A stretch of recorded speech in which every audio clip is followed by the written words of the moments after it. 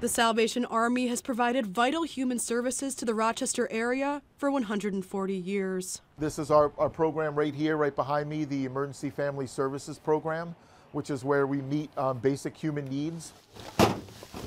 Major Rick Starkey is the director of Monroe County Operations for the Salvation Army of Greater Rochester. He says the nonprofit's Emergency Family Services Program serves up to 9,000 clients each year.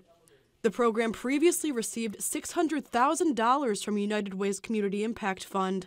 Now, that funding has been drastically cut. Starting in January for the new funding cycle, we've been cut to $85,000. The numbers just are crazy when you think about we would normally, divide $600,000 over 12 months. Now we're dividing $85,000 over 12 months. It really doesn't even pay for one employee.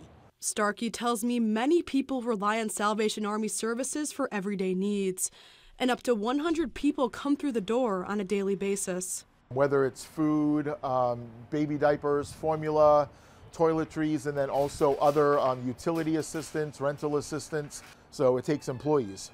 And, so we have 6 employees in this department, from case managers to, food, people that give out the food, to a director. United Way blames the significant cuts in funding announced August 9th on donor giving being down since the pandemic.